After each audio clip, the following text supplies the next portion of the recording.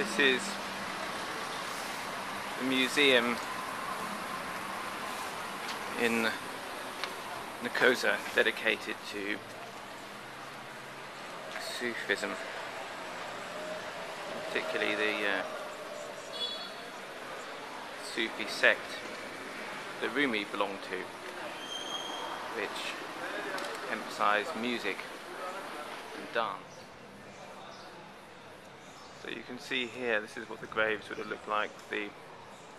I called this a gravestone, but it's a headpiece, and these pieces above here are in fact the tomb covers. This is the museum dedicated to the Sufi sect that Rumi was part of, which focuses on union with God. The idea that we're all in sadness because we've been taken away from our oneness with divinity.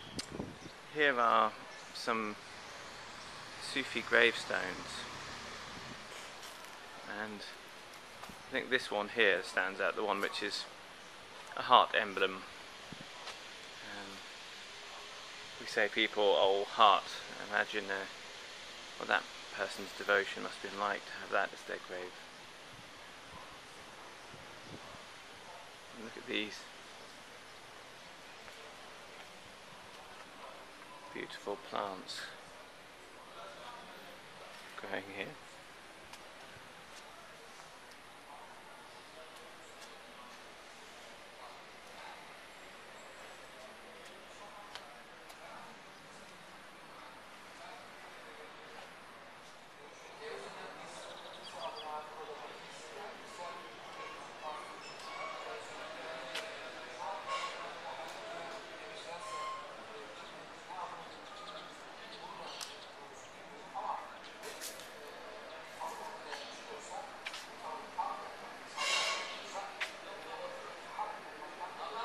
So here are the ranks of the Sufi dervishes.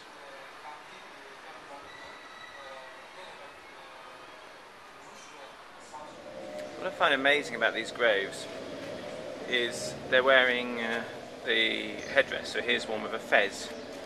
So the grave is actually wearing the dervish's headgear, taking your devotion to the grave with you.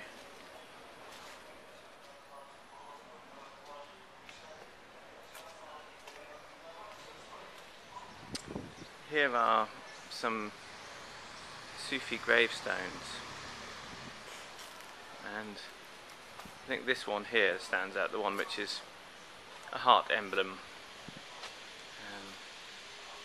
We say people, oh heart, imagine what that person's devotion must have been like to have that as their grave. And look at these beautiful plants growing here.